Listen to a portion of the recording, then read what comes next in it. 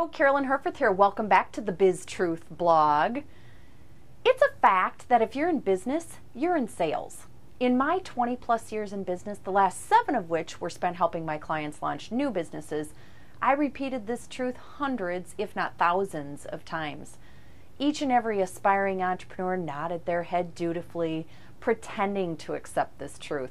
But most dreaded it deep down inside and hoped that I was spouting off some terrible myth.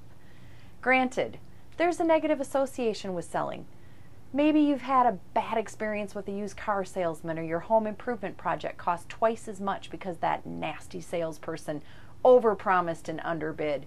And why do telemarketers always call during dinner? So you want to be good at sales? Start by breaking your negative association with selling. You don't have to be that bad salesperson. Remember, there are terrific car salespeople out there and honest home improvement sales guys out there. Recognize that selling doesn't have to be annoying, manipulative, or intrusive if you're doing it right. You already have the skills you need to sell. It's just a matter of applying them in a different way.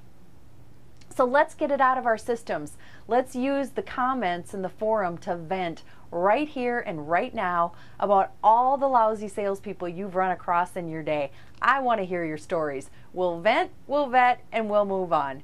So thank you for sharing your stories. Thanks for watching, and we'll see you next time.